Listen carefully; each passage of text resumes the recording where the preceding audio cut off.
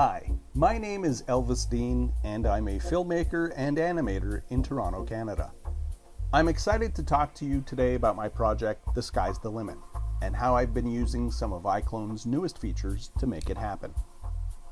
The character at the center of my film, Griff, is someone I had created almost 20 years ago.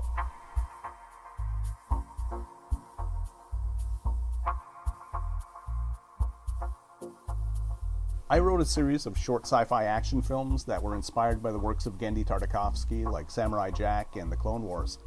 And it was long before there were affordable characters or assets to buy in online marketplaces. So I had to model, rig, texture, and animate everything by myself, which proved to be way too much for one person to do alone when you're doing a big sci-fi project. I think I worked on it for over a year, and I never finished more than 2 minutes of the animation. I later used some of those assets to make a comic with Griff, and every few years I would revisit the character and look at the old scripts, but it was only in the last 3 years, once I started to work with Character Creator and iClone, that I started to think that maybe I could work on something big again.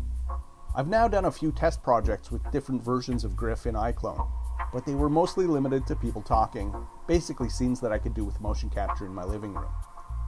But that started to make me think that working on my dream project could be possible. The Sky's the Limit is a sci-fi thriller about Griff helping a group of people to escape their planet. It's got so many characters, locations, action set pieces, robots, futuristic slums, a couple of spaceships, and maybe a few big crowd shots if everything goes well. Secure all exits into deep lock. Alpha team in position. Beta, good to go. Gamma sector is secure. What's held me back from working on it in the past was not just the giant scope of the project, but having to animate action scenes. I've always found animating action to be very hard when doing keyframe animation. And there are some scenes that I had in my head that I thought I could never animate by myself.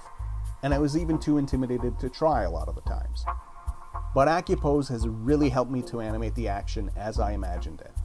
It's like a helping hand to guide you into getting a more realistic pose for the action you're animating. In this scene, I wanted Griff to jump up and climb a pipe to the roof, and AccuPOSE made that so easy using the wall crawler model. Once I had my initial pose, it was literally a few minutes of work to get him to climb all the way up.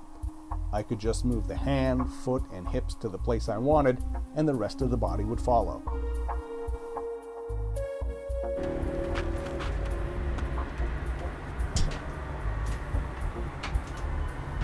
When I had Griff swinging a pipe at the robot, I could grab some poses from the AccuPOSE Sword and Shield model and tweak them to fit what I needed. This made it really fast for me to set my key poses and then go back in and do my in-betweening and make sure the motion looked good. One of the things that stopped me from animating big action scenes in the past has been that I would get so frustrated when I edited movements. I'd get some jerky motions between the keyframes, and I'd never be able to sort out why it was doing what it was doing. To me, the new motion trails is amazing. It's really helpful when I'm editing animation. I can turn it on for a body part, and it makes it so easy to visualize the movement in 3D space without looking at the curve editor. In this shot here, I wanted some smooth motions when Griff would swing the pipe in big curved arcs, and I love that I get a way to visualize that right in the viewport. I can move his hand a little bit and get real-time feedback of what the curves look like with the new change. It also makes it easy to change a specific keyframe. I can select it right in the viewport, and the corresponding key gets selected in the timeline. I love that AI motion capture has become so easy to do in the past 2 years. It's been a total game changer for me when it comes to doing dialogue scenes and smaller actions.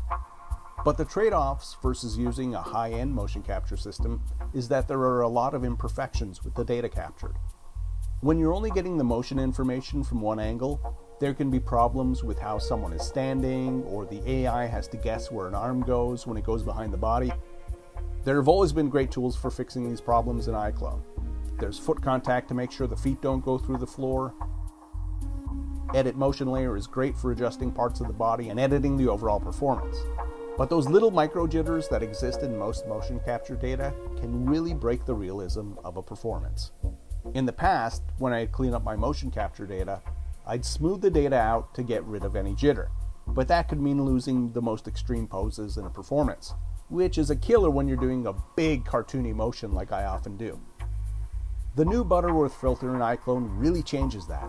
The performance I do on camera is what I'm getting on my character. The cleanup tools in general just work fast, which just means I have more time to work on the creative aspects of the project. I also love that iClone integrates so easily with Unreal Engine. This lets me get fab marketplace assets to use as my sets and props, and I can get my characters into the finished set easily. To me, technology is always at its best when it's getting out of the way of the artist and just letting them create. iClone has really given me a big palette of tools to work with, and makes it so easy to combine motion capture performances, keyframe animation, and now AccuPOSE to create any scene I can imagine. After almost 20 years, I finally got everything I need to work on my dream project, and honestly, that feels amazing.